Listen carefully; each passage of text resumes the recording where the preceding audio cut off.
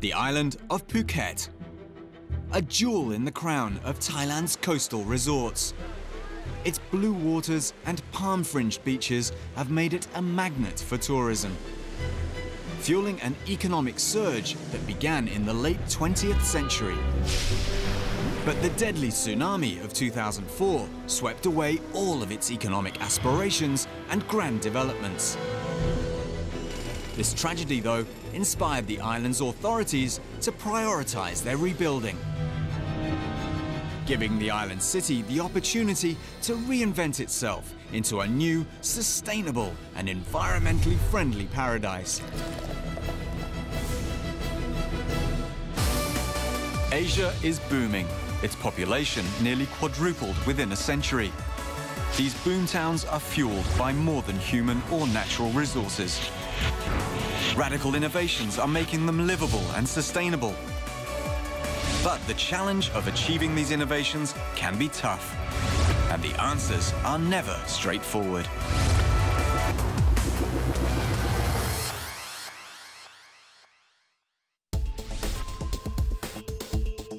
This is Asianopolis, a city built from renewable energy and sustainable materials. In a land-scarce future, buildings would have to be constructed on almost any surface. This is the Mountain Rock House, a structure that's anchored right onto the rock face of a steep cliff. The Mountain Rock House takes advantage of an extreme landscape by incorporating it into its architecture. Innovative construction methods like this are commonplace in 25th century Asianopolis. Developments that took their cue from the 21st century. Phuket, an island oasis on the west coast of Thailand. An exotic mecca for holiday revelers who travel from all over the world to indulge in its beauty. From the crowded sands of Patong Beach to the serenity of Karon's waterfronts, Phuket offers something for everyone. But a decade ago, tragedy struck.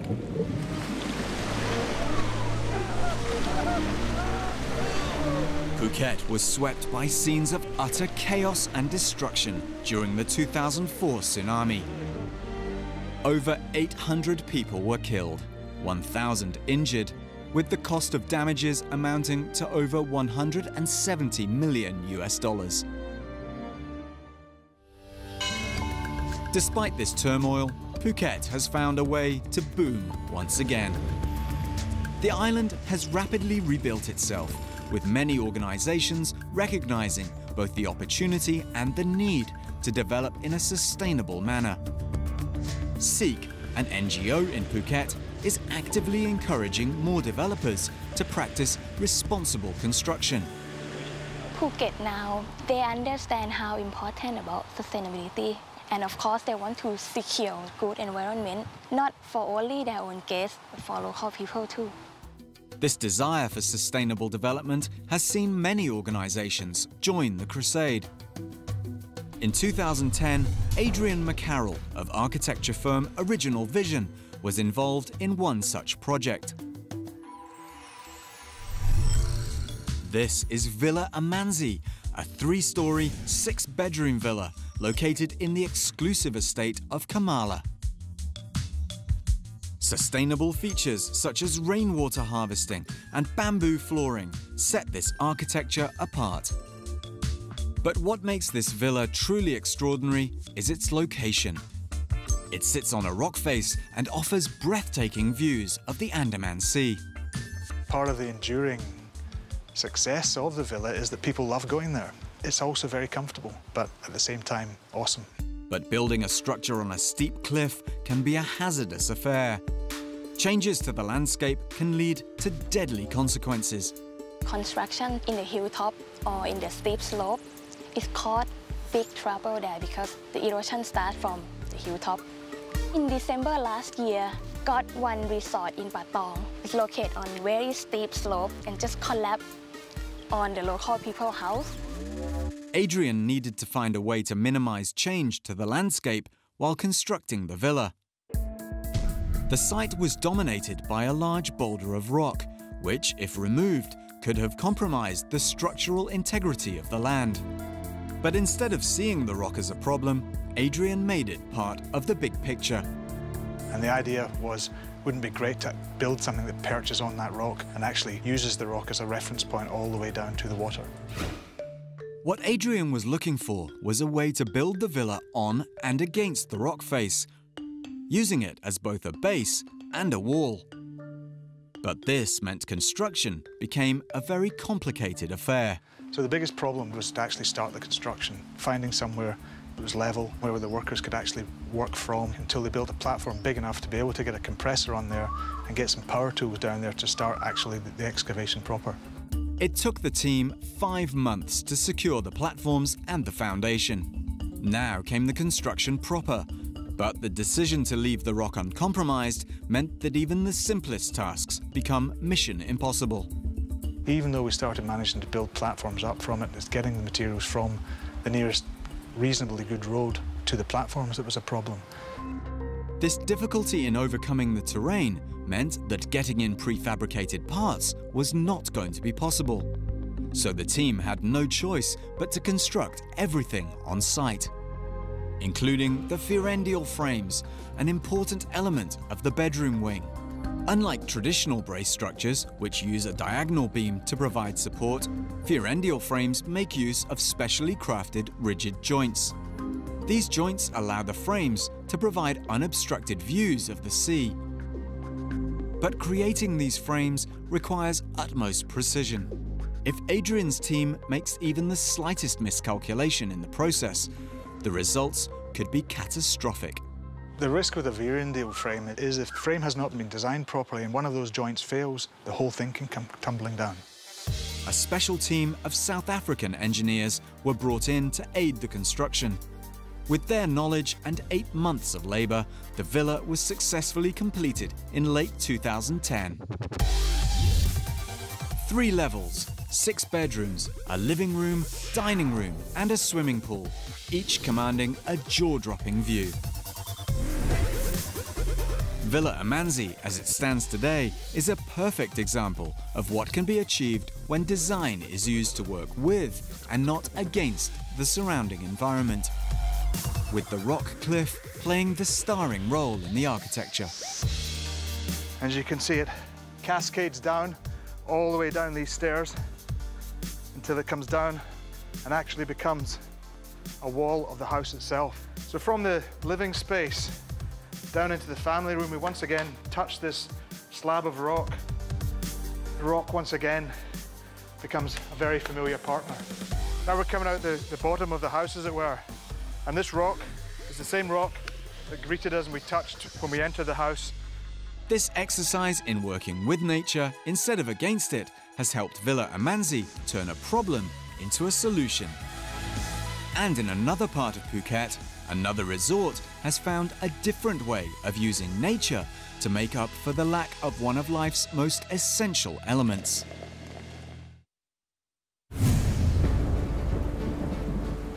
In Asianopolis, the city of the future, every conceivable means of water production has been investigated.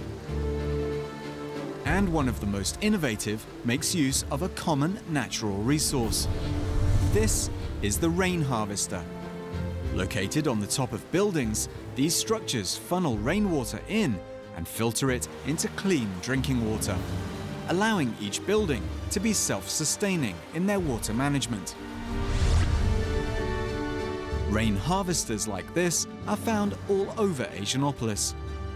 Initiatives that could be traced back to events in 21st century Phuket. Being an island, Phuket doesn't have the same amenities that mainland Thailand has. Of the difficulties it faces, water management is very much in the forefront of its challenges. The problem here is we don't have enough rain catchment area. It's not enough to serve, this high tourism and high development. One of the ways that the island has quenched the thirst of its guests is to bring in tons of plastic bottles of mineral water. But this solution is a problem in itself. The empty bottles pile up and contribute to overall waste.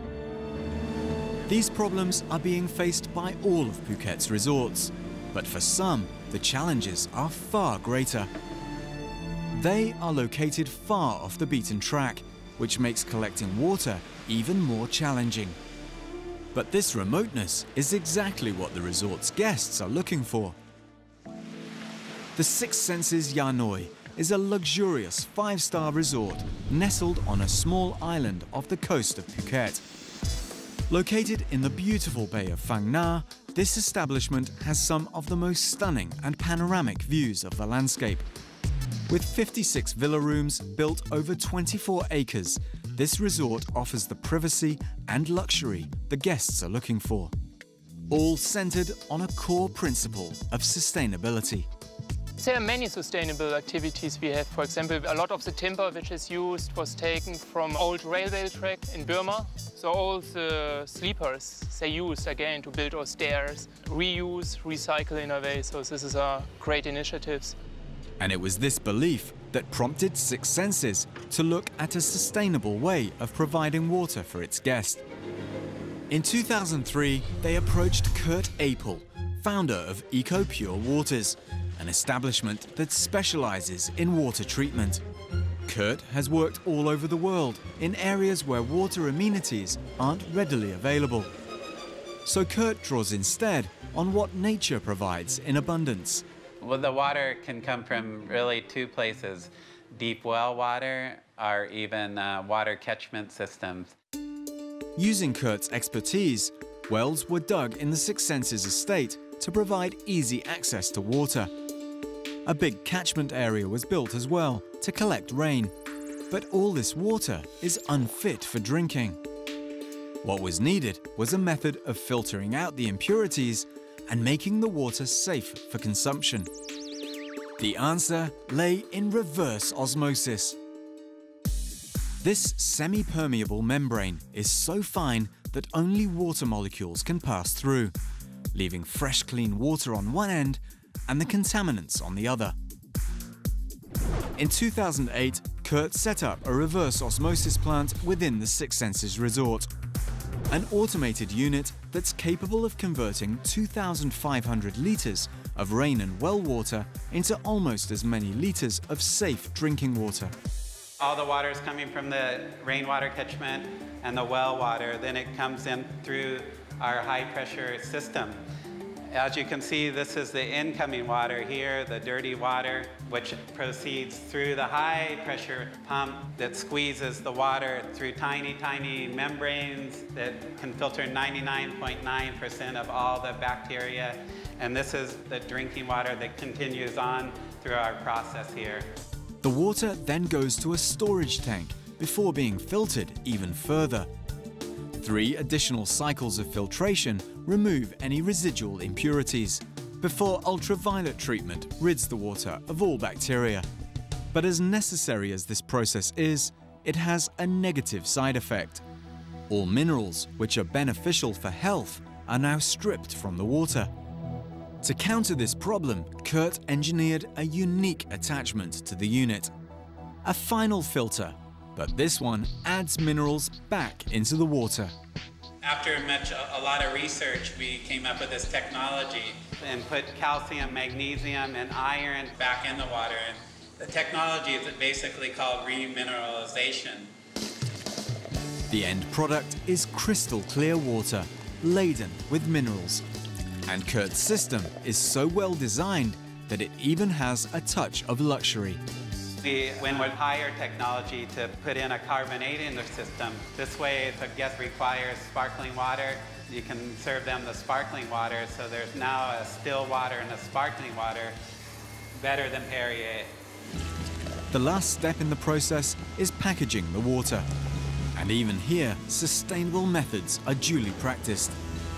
My bottles are made from 50% recycled glass, and they're reusable. In a day, around 500 bottles of water can be filled and given to all the guests of Six Senses. A remarkable outcome for a resort that has no access to water amenities. we were able to reduce our waste. And we will reduce the carbon emission and basically do something good for Mother Planet. More resorts are recognizing the need to adopt similar practices. The main thing about sustainability in businesses, we don't start to change our world now. There's not going to be a world to live in. The great George Carlin said that we as a civilization, we're going to go away, but the planet's always going to be here. But water isn't the only resource in Phuket that poses problems. Electricity is a necessity as well for all resorts, and some have turned to alternate ways of generating their own power. In Asianopolis, solar-powered structures are commonplace, and some don't even require land on which to operate. The Solar Marine Villa is a solar-powered building which floats on water and is completely self-sustaining. Combining photovoltaic cells with aesthetic design, this villa illustrates how sustainable energy generation can power structures with no access to the electricity grid. Unique architectures like this could ply the equatorial waters of Asianopolis, a sustainable development that culminated from events in the 21st century. In the years that have followed since the 2004 tsunami, tourism has once again picked up in Phuket. And many of the popular resorts have become congested with human traffic once again, especially during high season. But discerning travelers these days are on the lookout for a more exclusive experience, avoiding the crowds and searching for a private, exotic location. Villas like 98 East cater to this ever-increasing demand. Located at the summit of a hill and overlooking the Andaman Sea, this 6-bedroom villa, which was built in 2010, is always in high demand. Most of our guests, they are quite private. They want to be far away from Patong, they want to be far away from hustle and bustle, they want to have a private moment, and this is what this place offers. This remoteness gives the guests the private experience they crave. But this exclusivity also brings huge problems. The more remote the area, the harder it is to connect to one of the most basic of amenities, electricity. Being far away, we're not connected to the electricity grid. We hope we could actually have proper electricity. Instead of using conventional diesel generators to power the villa, the focus was placed on sustainable energy. The plan was to use solar power to run the villa, and Claude Feller was sought to provide his expertise. Solar energy is basically the one energy that can be catched for free, same like hydropower or wind power, and it's the most common type of energy in the world now. The sun has been providing light and heat throughout history, and in this discharge lies an abundance of power. When the sun's energy is harnessed, it can achieve remarkable results. Photovoltaic cells have been around for over half a century and are made of materials called semiconductors, like silicon. When light strikes the cell, its energy is absorbed into the semiconductor, knocking electrons loose, allowing them to travel along the circuit to create a current, which is used to power a range of devices. And these cells have developed to such an extent that they can be used to produce enough electricity to run an entire building. By 2008, the structure of 98 East was complete, and it was now time for Claude to go to work. But the unique architecture of the villa brought about complications during the installation of the cells. The problems by the installation was we had to install all the panels on a pergola, and pergolas couldn't carry enough weight. Had to put some wood panels on the pergola, and we could only walk there, yeah. And we had to find the workers from Myanmar. They weighed only 50 kilos, so it was more easy for them to install this. Finally, after 2 months, the installation was complete.